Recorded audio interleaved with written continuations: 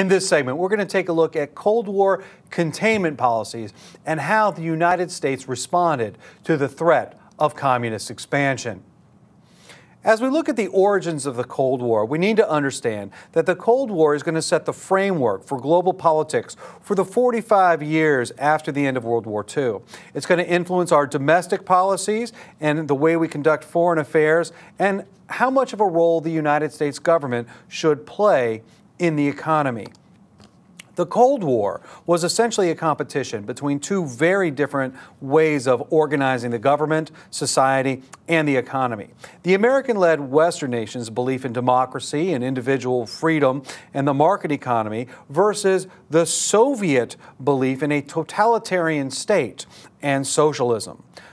As I mentioned, the Cold War lasted from the end of World War II, 1945, until the Soviet Union collapsed in 1989. The United States and the Soviet Union represented starkly different fundamental values. The United States, again, a democratic political institution, generally a free market economic system, and the totalitarian Soviet Union had a communist or a strongly socialist economic system. The Truman Doctrine, that is, the idea of containment of communism, was going to become the guiding principle of American foreign policy throughout the Cold War. Not to roll it back, mind you, but to keep it from spreading, to resist communist aggression in other countries so that it does not infringe on our allies and then ultimately on ourselves.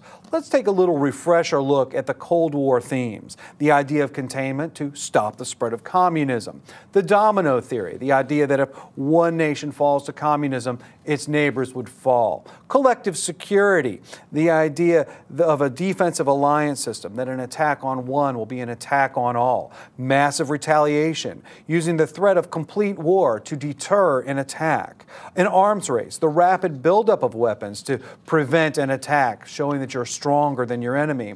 And brinkmanship, that is, living on a near state of war so that each side will take great care not to upset the balance. We've talked about Europe becoming divided, but the world also formed into two divided camps. On one side, we have NATO, the North Atlantic Treaty Organization. This was formed as a defensive alliance among the United States and the Western European countries to prevent Soviet expansion, to prevent their invasion of Western Europe after World War II. Again, if any one nation would be attacked, it would be considered an attack on all. The blue nations on this map represent NATO. The Soviet Union didn't wait long to respond. They created what's called the Warsaw Pact. That was the Soviet Union and its allies in Eastern Europe, and they lasted for nearly 50 years. Both sides maintained very large military forces that faced off against each other across the Iron Curtain. The defensive alliance system for the Soviet Union provided a buffer zone in case the Western nations attacked, which they desperately were afraid of. And it produced, again, two very large armed camps in the war. And all it would take would be a simple spark, like the one that led into World War I, but a simple spark could throw the United States and the rest of the world into World War III. Most people believed that spark was going to happen in Berlin. After the Soviet Union matched the United States in nuclear weaponry in the 1950s, the threat of nuclear war that would destroy both countries was ever present throughout the Cold War. America, under President Eisenhower, adopted a policy of massive retaliation to deter any nuclear strike by the Soviets. One of the hot spots that we really needed to pay attention to during the Cold War was China. China was taken over by the communists shortly after World War II, and the increased American fears of a communist domination of most of the rest of the world was now very real. China was the largest and most populated nation in Asia and had been a strong ally of the United States. But this guy, Mao Zedong, led a communist revolution in 1949. And this was described by America as a terrible loss for us. After all, if they're communist, they're no longer a valued trade partner. They're no longer a military partner in Asia.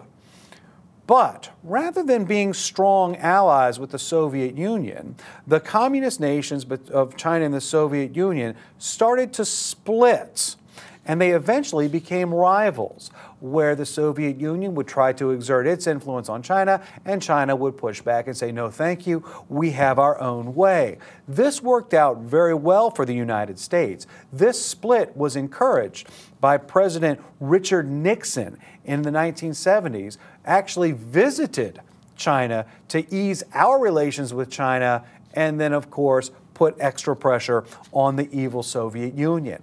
However, in spite of us encouraging this split, China was communist. Today, when we look at China, we see that it continues to oppress free thought and democracy. China put down a pro-democracy march in Tiananmen Square in 1989, where we thought things were getting better in China, and it turns out that they simply got much worse. Communism currently is fading, and fading kind of rapidly. The United States increases its role in China as we increase our trade.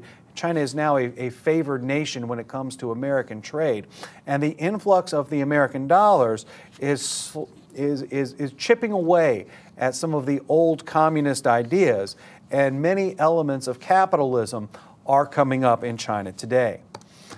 Another hotspot that we must address is Korea.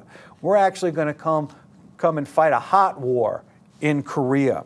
After World War II, Korea was divided along the 38th parallel, a north and a south. The North Koreans were communist. They share a border with China. The South Koreans are democratic. They tend to support the United States and the Western Allies. And American involvement in the Korean War in the early 1950s is going to represent our policy of containment, that is to say, to stop the spread of communism. Here's how it worked. The Korean War began when communist North Korea invaded South Korea in 1950. And as you can see by this map, the North Koreans pushed deep into the South by September of 1950. At that moment, the United Nations realized that we needed to step in and do something. After the communists invaded North Korea, the American military forces led a counterattack that was also included other United Nations nations, and a counterattack that drove deep into North Korea. And as you can see by where the green represents, that represents our counterattack. We pressed them way back. By November of 1950, the United States and the UN forces are on the border of China and poised, ready to move in. However, shortly after that, the Chinese forces joined in the fight. The Chinese backed North Korea and pressed backward and threatened to widen it. And eventually, we stopped that counterattack at the original line of the 38th parallel. A stalemate was drawn. Now notice the dates along the bottom. 1950, 1950, 1950. Most of the fighting took place as far as changing hands. However, between 1951 and 1953, for 2 years, the United States-led forces fought the Chinese and North Korean forces at the cost of over 50,000 American lives. The Korean War. It was certainly a move of containment. Eventually, an armistice was drawn, and that boundary line stayed. If we take a look at Korea today, it is still divided along the 38th parallel, with a communist North and a pro-Western South. The armistice agreement is still in effect. It has held up. Though Americans are still stationed there, we are not necessarily poised on the front line ready to attack. Sporadically, every couple of years, shots may be fired back and forth across the border, but for the most part, the armistice has stayed solid. More recently, North Korea has threatened world peace by building and testing nuclear weapons. And this nuclear proliferation is going to threaten world peace as they are very close to China, which is a possible attack site, very close to Japan, and also to South Korea.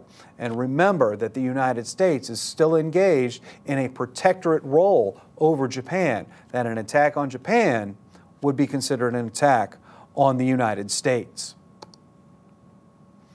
Another hot spot happened in Cuba. Yes, Cuba, that had been first a Spanish colony. The United States went to war against Spain and liberated Cuba, and Cuba became a protectorate, is now going to be a serious problem for us and another site of Cold War confrontation. In the late 1950s, this guy, Fidel Castro, led a communist revolution that took over Cuba. Many Cubans fled, many who were loyal to the old government, many Cubans who had befriended the United States, many Cubans who opposed communism fled. They ran away and set up residence in the United States, especially in Florida. Many of these exiles, as they were called, especially the men of fighting age, were taken in by the CIA.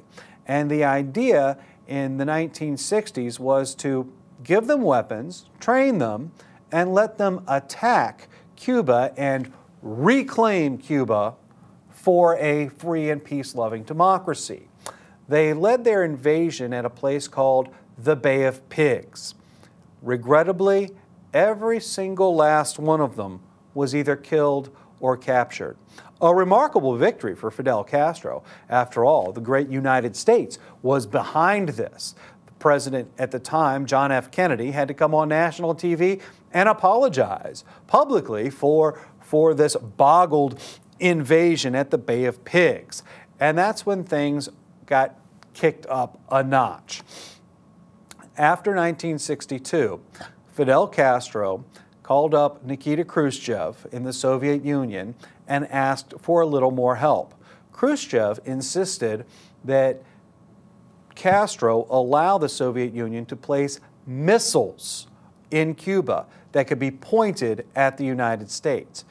The United States, through espionage, that is to say we spied on them, took pictures, found out what the Soviets were doing, and we called them on it in October of 1962. It's what's called the Cuban Missile Crisis. It lasted 14 days, and so for 2 weeks, the world was on the brink of global nuclear annihilation.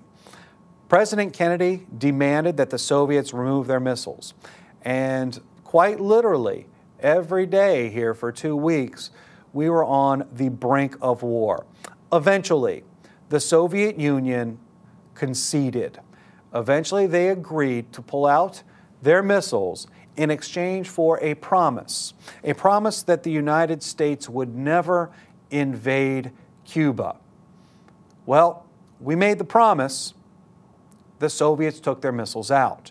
Apparently, there was a side deal that went on as well, where the United States was going to remove some of its missiles in Turkey, which is a nation immediately south of the Soviet Union. Though that was never publicly linked to the Cuban Missile Crisis, it does seem, especially at the time, that John F. Kennedy got the best of the evil Soviet Union. And as his Secretary of State put it, the Soviet Union and their leadership has blinked, and they removed their missiles. Peace was secured, but tensions remained. Today, as we look at Cuba, they are still a communist nation. Cuba continues to violate human rights and the basic freedoms of its people. Shortly after the Cuban Missile Crisis, the United States engaged in an embargo, that is a refusal to trade anything with Cuba, and also a refusal to travel into Cuba. And this was a retaliation to their communist system. The idea in the 1960s was we would cripple them by refusing to trade. We felt that as soon as the Soviet Union collapsed, their only big trade partner, then communism would collapse. Well, that was in 1989. and they're still communists. Then perhaps we felt that with the end of Fidel Castro, who stepped aside recently, that might mean the ending of Cuban communism, but maybe not. While the relations have thawed a little bit, it is only speculation. Will the end of Castro mean normal relations with Cuba? Well, many Cuban Americans today continue to actively support the embargo, to support the sanctions against the communist regime that's there. And they insist that only when the Castros are gone and communism is gone, that's when the United States should join hands with Cuba again. We see that the policies of the Cold War and containment completely dominated foreign and domestic policy for the second half of the 20th century. And that's going to set the stage for a new world at the end of the Cold War.